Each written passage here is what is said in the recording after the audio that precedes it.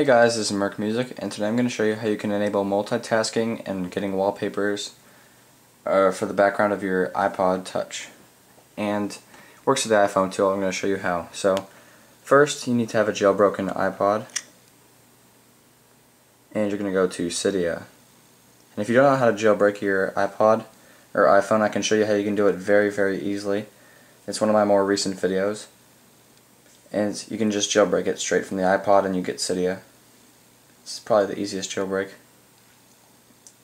But I'm going to show you what you have to search for. Or easier, you can go to Sections.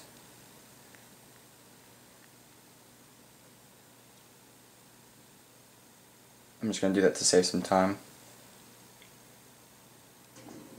I'm going to show you exactly what settings you're going to need to get the easiest multitasking. And as you can see, I already have the wallpaper on mine. And I also have the multitasking I'll show you in a second. But first I want to show you where you need to go. So you're going to slide down to Tweaks. You're going to go to Sections and Tweaks in Cydia. And you're going to go to F and go to Features. And this is where you're going to find it.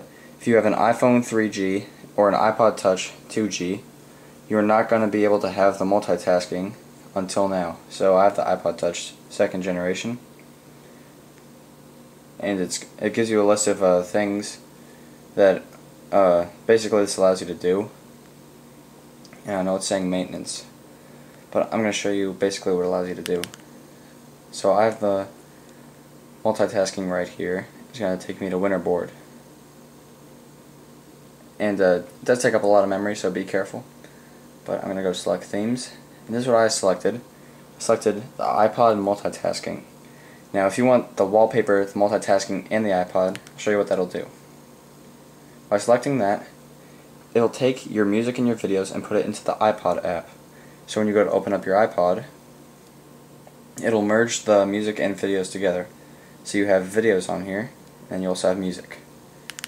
Now from here, you also have the multitasking when selecting that.